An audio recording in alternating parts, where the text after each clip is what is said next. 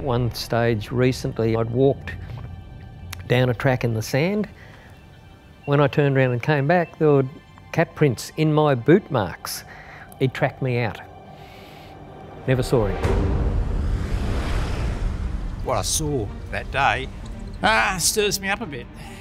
I glanced to the right, 5 metres away was an animal looking at my family. One of the great mysteries of the Australian bush is the reported sightings of big cats. Look at it. There's this wealth of secondary evidence, things like sightings, footprints and so on. You've got to have that definitive evidence to make it legitimate. I believe we have an extant population of exotic big cat out there, most likely mountain lions and black leopards. They're very elusive, they're very people savvy, they don't seem to be afraid of people. These animals are apex predators. They are good at what they do. They'll take the throat out in one bite, they'll break the neck.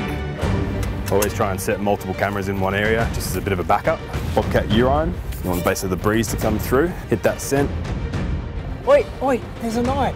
Out there, go, do it again, out there. You can see it's full of these little black furs. 2 puncture marks either side of its neck. There's no mess, just a straight, clean kill as though you've done it yourself and gutted the animal. What on earth else in the Australian bush does this? I mean, you imagine the kudos that would go with you being on the front line and go, we've got it. To be so close to it, to look into its eyes, to see how big it was, to see how black it was, it shook me up. I was scared. As far as we know, nobody's been injured. An awful lot of people go missing. I think it's about average of 7 a year in Victorian bushland, and they're never found, ever. I'd just like to solve this before I die. That's all.